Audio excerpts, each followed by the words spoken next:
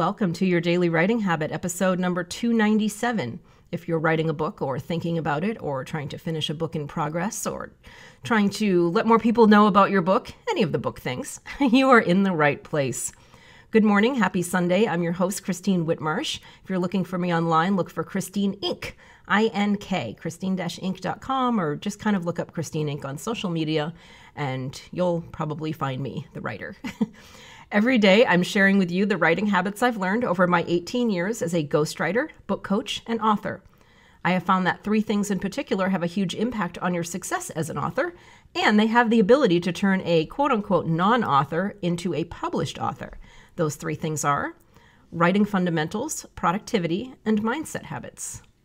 So once again, good morning and happy Sunday. And as we do here on your Daily Writing Habit every Sunday, we're going to have a Sunday story time where I select a book off my shelf, whether it's one of my client books or one of my own, or just a book that has had an impact on me in some way. And I read you a brief excerpt followed by some sort of learning question or some way to have you think about it and apply it to your own writing. So the book I chose today, I've read before on the air here, but since it's like a 700 and something page long book, you'll probably see it many more times because it's also, the way this book is divided is into these tiny little chapters, kind of like little vignettes. So it's a great book to read from for our purposes.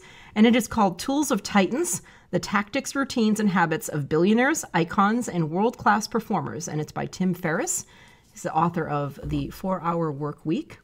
So here's an excerpt, and this is from an interview he did on his podcast with Caroline Paul.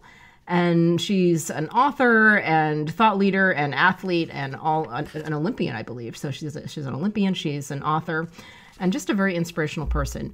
And what they talked about in this particular part of the interview is called Encouraging Girls. That's the name of this excerpt. And the reason I chose this excerpt is a lot of it having to do with the recent, Kobe Bryant tragedy where he and his daughter just tragically killed in that helicopter crash. But some of the positives that came out of that was this message of, the inspirational effect and the power that a dad has raising a girl. There was even the Twitter hashtag #GirlDad that came out following that. So this excerpt kind of reminded me of that. So I felt like I should read it. And here we go. Uncommon parenting differences between raising sons and daughters. And this is, again, Caroline Paul saying this. With boys, there is an active encouragement, despite the possibility that they could get hurt, and guiding the son to do it often on his own. When a daughter decides to do something that might have some risk involved, after cautioning her, the parents are much more likely to assist her in doing it. What is this telling girls? They're fragile and they need our help. That is acculturated early. So of course, by the time we're women and in the workplace or relationships, that's going to be a predominant paradigm for us. Fear. And Tim Ferriss interjected and said, for women who are listening and say to themselves, my God, she's totally right. I was raised in a bubble of sorts. I don't want to have this default anymore. I want to condition myself to be able to contend with fear and put it in line. What would you say to them? And Caroline Paul responded, I would say it's time to adopt a paradigm of bravery instead of a paradigm of fear.